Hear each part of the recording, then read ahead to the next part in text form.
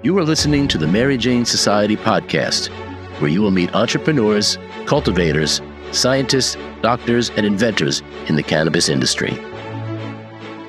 I'm your host, Pam Schmiel, marketer and publicist in the cannabis industry. Today our guest is Robert Head. He served over 5 years in the Army, including on the front lines of Iraq. In 2016, he entered the cannabis industry and bought a farm in Maine to cultivate cannabis.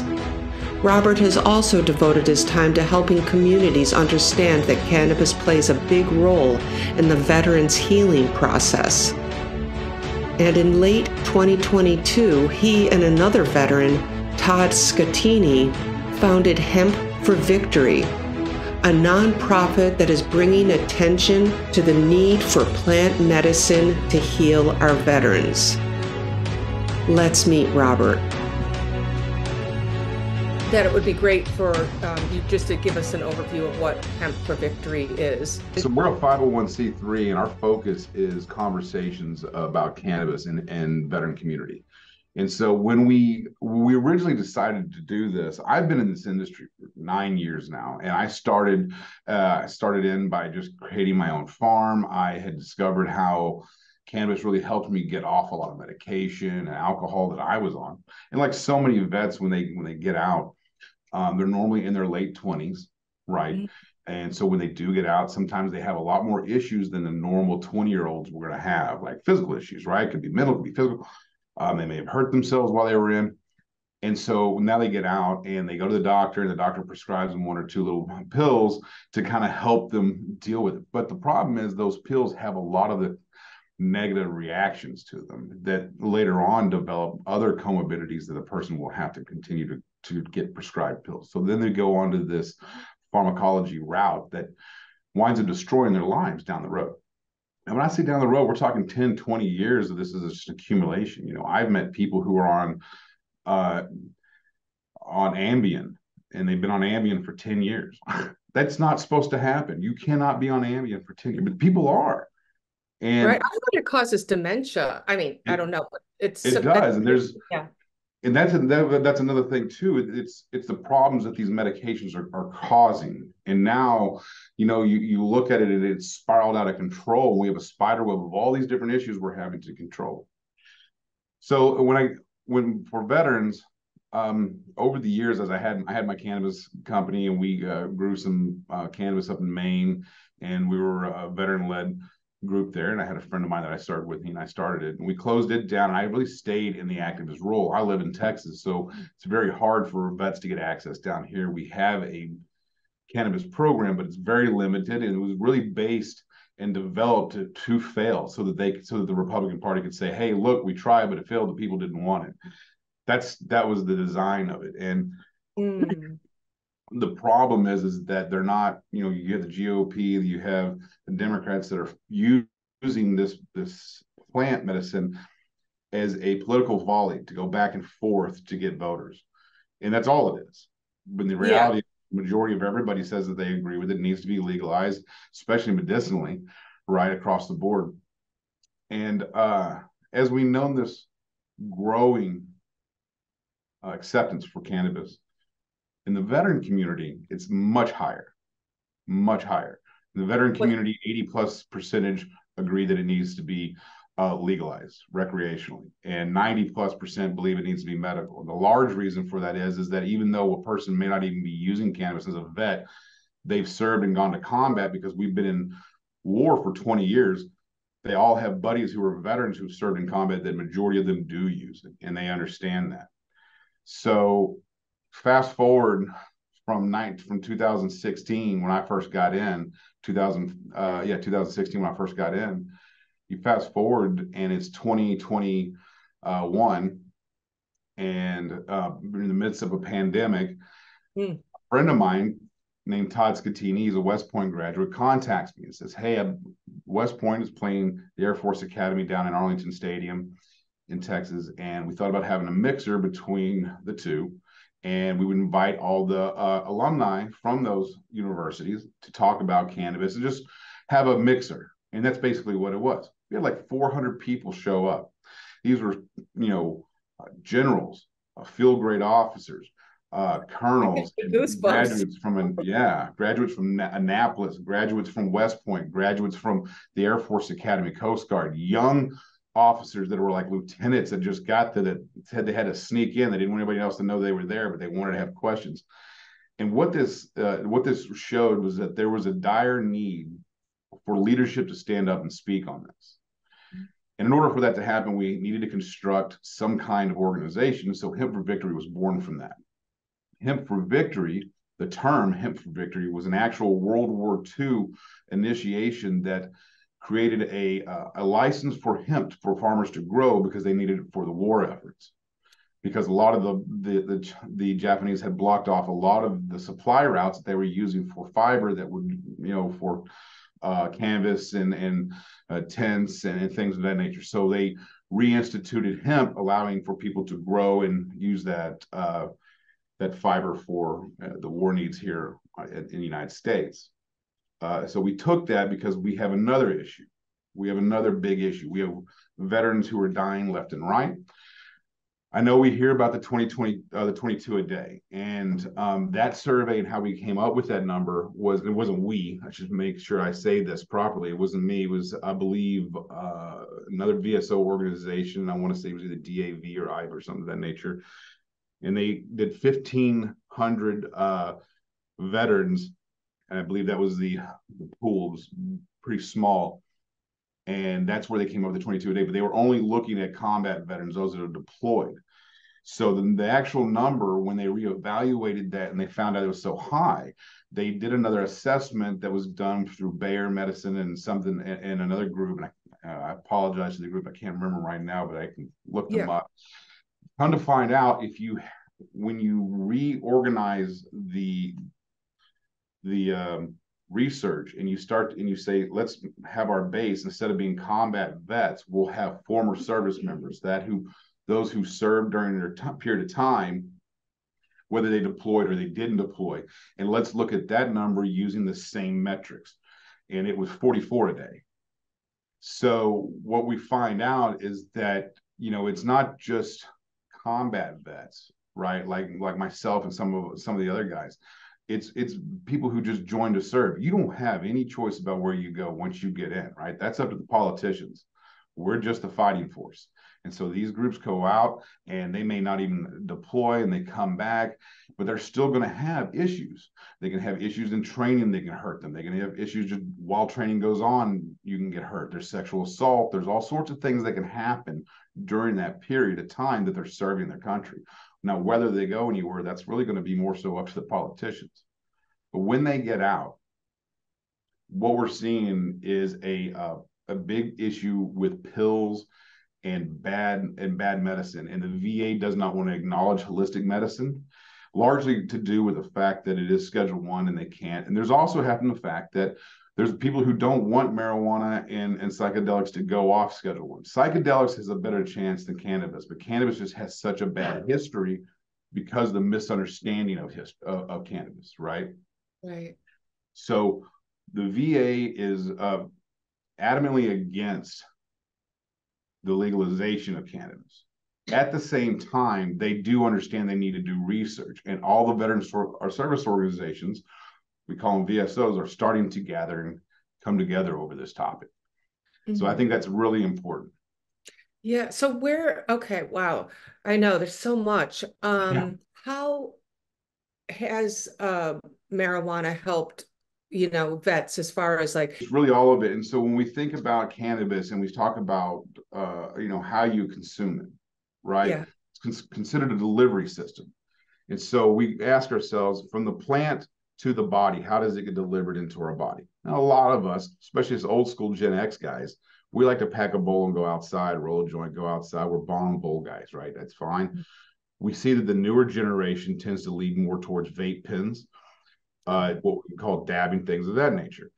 And even further on, we're seeing gummies, and it all depends on what it is that the person has. I know guys that use smoke for pain and just irritability.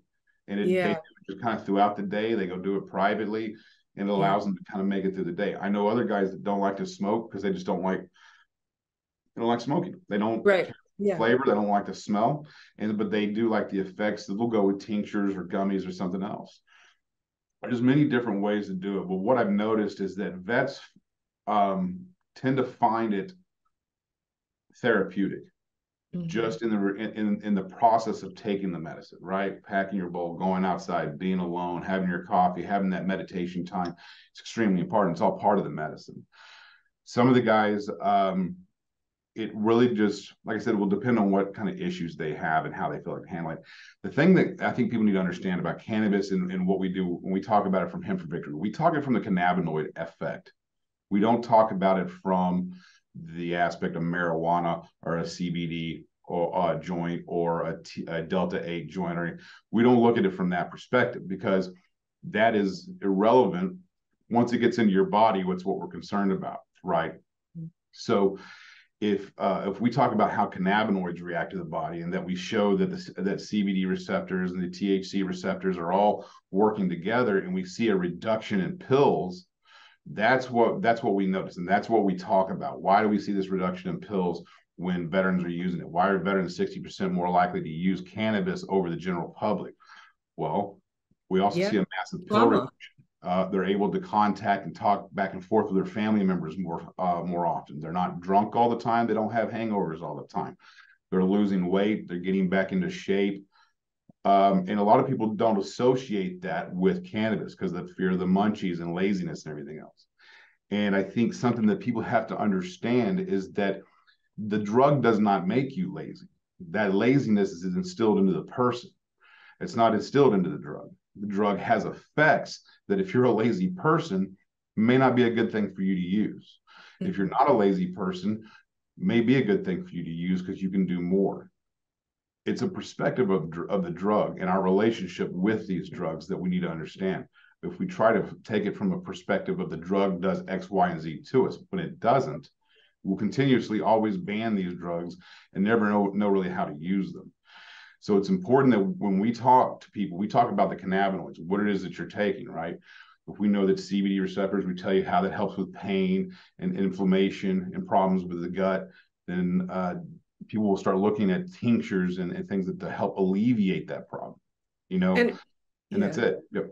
Yeah, and I was going to say, and of course, what I think that organizations like yours is doing is putting more light on the need for research into these different cannabinoids because there's so much more, so much we don't know about all those minor cannabinoids and how they might really target and be more precision medicine to deal with what, the problems that the vets are having. So I just really believe that organizations like this, it makes the movement of legalization stronger because they are service people, men and women. And, it's not only just for the general public, but this is for supporting, people who went out into the front lines or even joined the service, it's, I mean. Correct. And our organization is not member-led. We're board-led. And the reason for that is because there's a lot of VSOs out there that are already member-led, and they're wonderful VSOs. And I don't think we should be taking from that. I think that those VSOs need all the support. Like Balanced Veterans Network is a great example. We work alongside them. I do not want to be in competition with membership on them. Well, we are a voice for the VSOs. We help bring legitimacy to this argument. We have Dr. Corey Birchman, whom you know. Dr. Birchman's wonderful. In fact, he's the one who wrote President Biden's argument to the HHS on the scientific evidence that cannabis shouldn't be on Schedule 1, right? Now, we've been part of this movement since last August, and we've been sending letters to President Biden and the Congress with other VSO organizations. So we do a lot of work in that regard. It's a lot of pressure from underground. We don't do a lot of social media pressure. Our pressure comes from different organizations. We work with the American Legion and Hemp for Victory and several other organizations that are starting to kind of pull together. We're all coming together to talk about how cannabis and psychedelics needs to be researched from the VA. And the reason is because there's so many different cannabinoids. And when it's on Schedule 1, you can't do the research that you really should be able to do. And if we could think about taking a holistic plant that people can kind of grow in their own backyard, it would save a lot of people money. It would save a lot of lives. But the healthcare industry in America is not interested in saving lives. It's interested in cycling people through a system, right? And that system pays dividends on multiple levels, right? From Like your birth pharmaceutical to your companies. death. And then afterwards, they got a death tax. What the fuck is that all about? But the thing that I think that people should understand about cannabis is that it allows a person to take control of their health. It's a tool. And if you really try to work at it and you get yourself into shape and you start eating right and you start feeling better and you use this medicine, all of a sudden you realize how free you actually are, because you're not confined to medication that's processed by a company that may go under, may not go under, then you got to research it again and your costs are going up.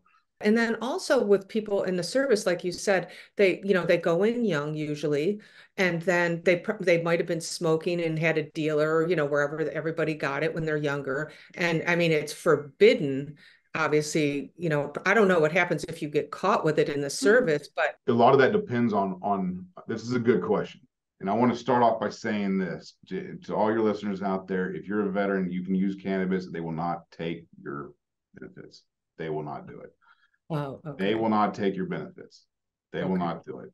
I mean, if you get busted for taking 20 pounds across state lines, I can't help you on that. But if you're just, if you have an ounce of weed and you're smoking in your house and you buy it from a guy and that's how you get it, they're not going to take it away from you. Okay. The reason for that is that there's so many states, and the military right now is having a retention problem.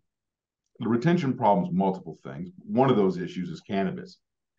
I don't know the number that it affects on the retention, but I will tell you right now that they are 60% below or something like that. It's a big number that they have not reached their retention yet. 98% of the men and women that are eligible to be in the military physically, they can physically get into the military, have the aptitude and everything else. Of those 98%, all those women, men and women, 98% of them live in an area where they can access legal CBD or cannabis on the state level, but it will be illegal for the federal level. So we'll make them ineligible for service. Now, when you go in, obviously you have to take a urinalysis, and they go through and they ask you everything. I mean, when I went into the infantry, and I had to do some stuff for a secret operations and things of that nature. They would ask you all these kind of like secret questions. Say, have you ever done marijuana? And I was like, no, I didn't. No, if you're lying to you go to jail. I'm like, no, you're not. You're not sending me to jail for smoking weed, dude. What the fuck? This was in 1990. This was in 2001, right? I joined right before 9/11. Marijuana was something that they were dead set against. And if you get caught while you're in the military, the best case scenario for you is what we call 4545 Article 15. And what that is, Article 15 is basically a punishment by Military Code of Justice. Uniform Military Code of Justice. Now, in that, if you get busted for weed, they're supposed to kick you out. If you pop hot, this is if you pop hot, not if they catch you with it. This is if you pop hot. Your best case scenario is called 45 days of pay cut and 45 days of hard labor, and you get your loss in rank. It's a shame too, because the military offers people a great way to get yourself educated, get yourself a craft. Yes. You can learn a good trade, get out, get your college paid for. There's a lot of benefits of being in the military. I prefer us being in the military during peacetime, but there's a lot of benefits of being in the military that if they can change something like this, you're really taking kids that could go into the streets and be nothing but shitheads. Or you can maybe say, listen, we don't care about the marijuana part.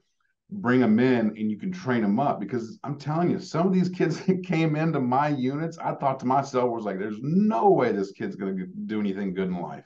Talk about the cycle of poverty or just people not being able to get up and get themselves educated. I never, it's that is a really good point. You're denying a person a career that can, I mean, if they're physically able to do it and they're mentally able to do it, there's no reason why they shouldn't be able to come in. And it's a win-win. The we as American citizens win by having someone join the army, or the service, and they win by getting an education. It's so obvious to me. It's really a shame. It is a shame. I think going from Schedule 1 to Schedule 3 will help. We've had some discussions with military leadership and the DoD and certain bases. And one of the biggest things it's not that they don't want to talk about it, it's that the Schedule 1 confines them in bureaucratic law that will not allow them to talk about it. So once it starts to change and that implication goes into effect, you're going to see conversations open up. And I'm going to tell you, I have two good examples of this. One example is of an organization we talked to when we were in Fort Leonard Wood. I'm not allowed to say the name of it, but we were talking to them up in Fort Leonard Wood, and which was an amazing place. Such a great amount of history is there for the military, especially in the Army. So we were there with our military guys, right? Dr. Birchman and Todd Scattini, lieutenant colonels and officers. And we're talking to some very impressive people. And the first thing out of their mouth is like, man, I get it. I understand what you're talking about. We like the idea of the industrial aspect. We like the medical thing. We're getting on board. We want to learn more about it. But until it is off Schedule 1, these generals are not going to come talk to you about it. Mm-hmm. Right. And we're talking 4-stars and 3-star generals that they're not going to come talk to you about this. We can't get in front of the people at the Pentagon because it's on Schedule 1. Once that drops, these organizations like the one I just told you about at Fort Leavenworth will open up. Additionally, that's the DoD. Okay. That is one separate thing compared to the rest of the world. The DoD just works on its own. We have our own mentality. For the civilian world, I was talking with the DFW hospital complex, right? Now, the DFW hospital, it's not the DFW hospital, it's the DFW hospital council. That's what it is. And basically, it's an accumulation of all the hospitals in the DFW area. And to give you an idea of how big the DFW area, think of Rhode Island. We're that big, right? We're just 2 cities, and there's a combination of all these other cities. It's called the Metroplex, and it's massive. And there's about 5 million people in that area. It's huge. So there's a lot of hospitals. Baylor, Methodist. Well, they had, I was sitting there and I was talking with the CEO of all these hospitals, and they're not in disagreements about medical marijuana. Most of them, when they think it's great, their concern is, how do I use this in my system? And we bring subject matter experts to help them talk this out. And so that we can help devise plans for them to be able to institute, how do we take a cannabis as a medicine and institute it into a hospital with all these SOPs and guidelines that we need to be to go by without losing funding, right? That's an important part of it. People don't realize how complicated that actually is. And so they want to know more about that. But it's Schedule 1, and we can't have that discussion, right? So getting it off Schedule 1 opens these discussions to be able to find out how to use them. Because the truth of the matter is, these people want to be able to say that they can save people money. The guy was telling me, I believe that cannabis could really save people a lot of money. Like how many pills they don't have to take. Oh, yeah. And so there's a want out there, but there are roadblocks, massive roadblocks that keep these conversations from happening. And remember, that's what we do. Our whole focus and our whole mission is to have these conversations to show that our veterans are going to take a more holistic approach to their health once they get out. And in order to do that, you've got to create an environment around that. And you have to pull down roadblocks to do that. It's very difficult. And it's a marathon of a run.